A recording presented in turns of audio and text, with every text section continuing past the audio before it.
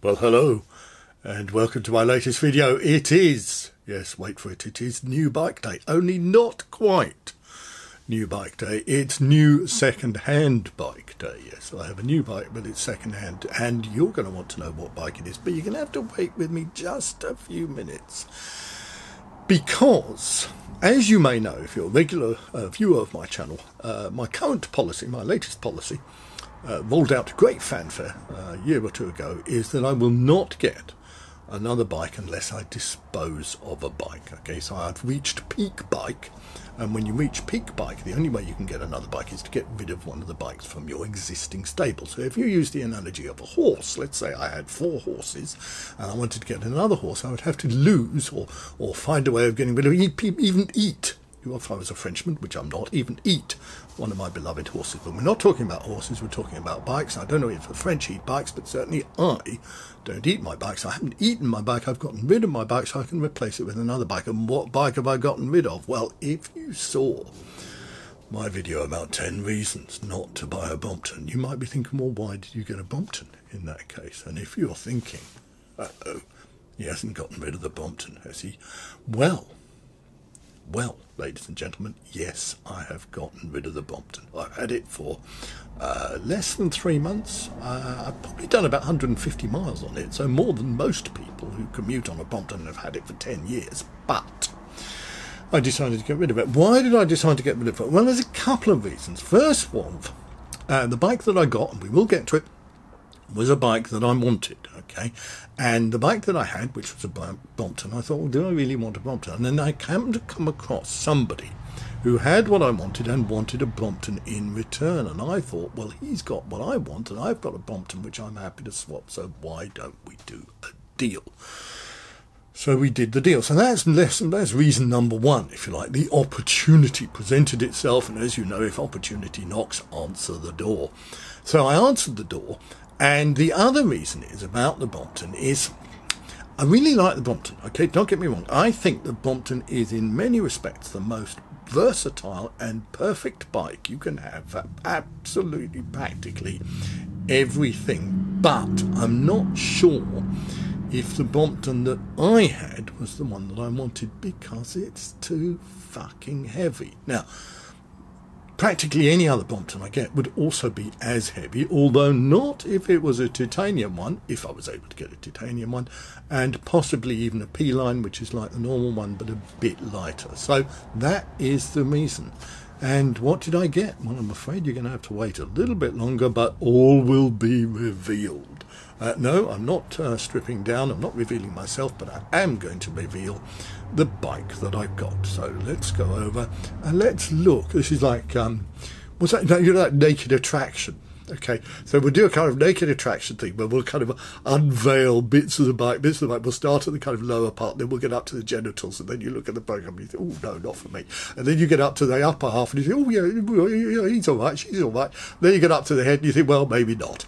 And the thing they don't do on naked attraction, of course, is you don't get to have a chat with them to find out whether it's all actually in the personality as opposed to in the body and the looks, which, of course, we know it isn't. It's in the personality. But we're not talking naked attraction, we are talking bikes. So let's unveil, yes, let's get the pants off, get the knickers off the bike, and let's show it in all its glory. So without further ado, come with me.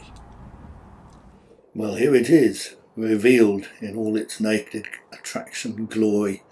And if you want to know what it is, if you haven't guessed, it is a Moulton. Yes, a Moulton TSR30 to be precise. 30 because it's got 30 gears, triple front chain set and a rear cassette, and a TSR, I believe, because it's named after a type of plane. Although I don't know what type of plane, although I suspect it might well be a TSR. Anyway, there you go. Those people who know more than I do can leave a comment down below.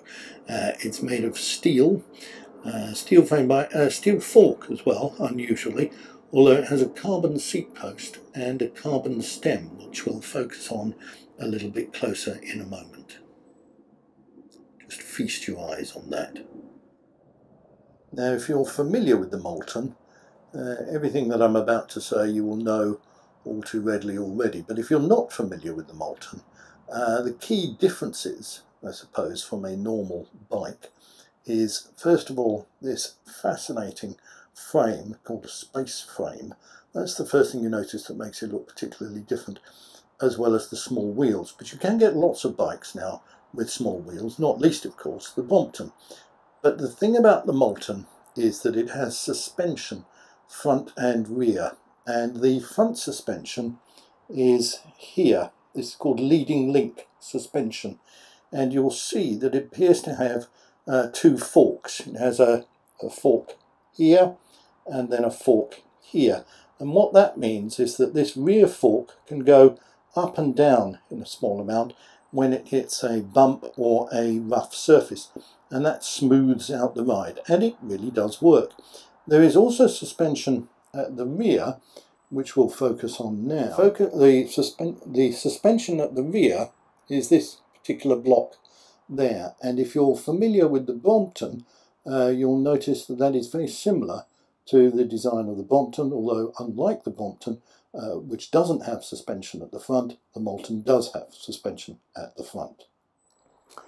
The other thing that makes it significantly different from the Moulton, you will no doubt know that the Moulton is a folding bike. The Moulton is not a folding bike, although that is a common misconception about it. The other thing is that you'll notice that Moulton has sort of proprietary components, whereas the Moulton has standard road bike components, has a drop bar in this instance, and it has a Campagnolo Veloci group set on this particular build. There you can see the carbon seat post with a Brooks Cambion saddle on top, and there you can see a bottle cage attached to the seat tube. The stem, as you can see here, gives you a certain amount of adjustment to raise the bars either higher or reduce them lower. A Campagnolo chain set, front and rear derailleurs as you would get on a normal, if you like, standard road bike, and there's the rear cassette. Rim brakes, obviously, as you know, rim brakes are forever. You will know, if you know anything about bikes, or what I think about bikes, is that disc brakes are absolutely shit. So of course I have to have rim brakes. Now, although the bike does not fold, the bike does come apart, or can come apart, hopefully not while you're riding, in the middle. And it comes apart by removing this particular bolt, unscrewing this little wheel here where there is a connector that holds the frame together, and detaching or undoing these quick release cable connectors that you have here. So that is quite a similar design that you might have on an S&S coupled bike, if you're familiar with that design. There you can see it's made of Reynolds 525 steel. Steel is real, carbon is rubbish. This particular bike is fitted with mudguards there, mudguards at the rear and a mudguard at the front. It's also got a rack, which actually I thought that rack was built in, but perhaps it's not. Perhaps it's an addition that is bolted here and here. Anyway, there is a bag that fits on the rack and connects also to the seat post there. Now, I swapped my Moulton with this Moulton from a guy called Stuart Price, and if you look up his YouTube channel, which is called Stu's Hikes and Bikes, you can see some very interesting, nice, enjoyable videos that he makes. Anyway, when I got the bike from Stuart, he had fitted this particular front light and a similar light at the rear. So I got the bike home and I was playing around with it, and I could not find a switch to operate the light. So I phoned up Stuart and I said, "Oi, mate, what's going on?"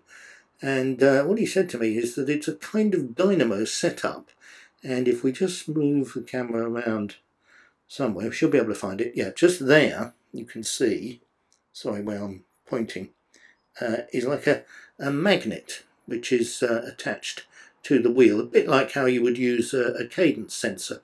And what that magnet does is drive a kind of dynamo power to the lights without a connection between the two, which I must say I've never heard of, but sounds like a brilliant idea. Now, it provides a kind of running light, a bit like a Volvo as you can imagine. Not really strong enough to be seen by, but in terms of a light that allows you to be seen by other road users, I think that's a brilliant idea, not something I've ever heard of.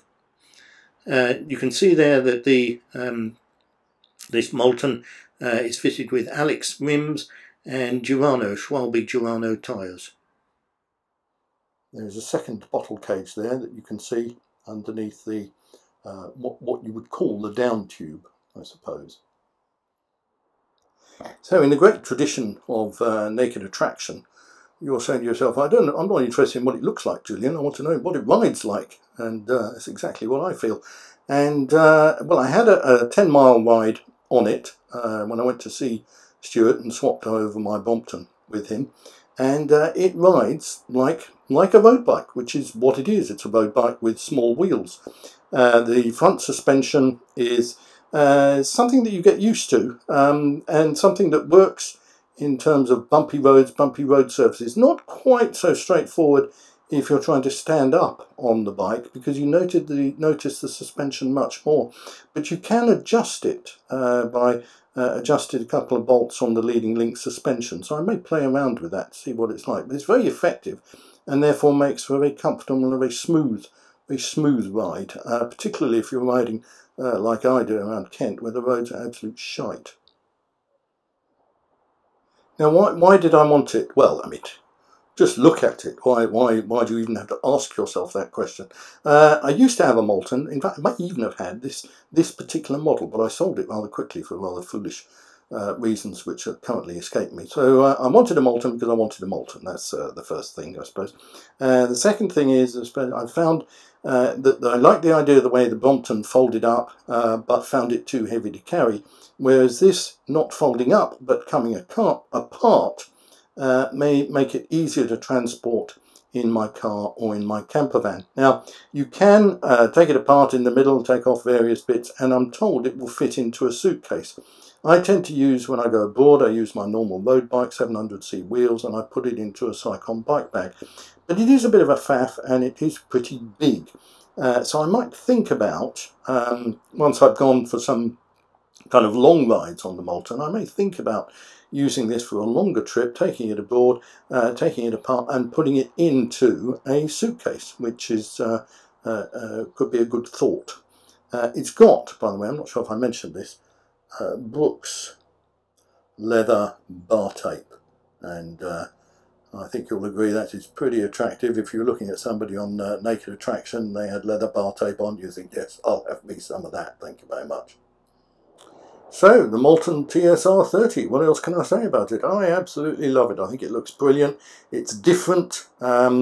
It's not widely known in this country, although it was designed by Alex Moulton back in the early 1960s, who designed the suspension on the original Mini. So you do see some of them about. They're a bit old schooly, I suppose, but isn't it nice to get back to a proper bike with proper rim brakes, with proper tyres, none of this tubeless shit, none of these disc brakes, none of these, you know, these fancy integrated handlebar tyres, cable bollocks. Just a proper, decent, made in Britain, steel bicycle on which I can see out the last few years of my miserable life. So thanks very much for watching, and see you next time.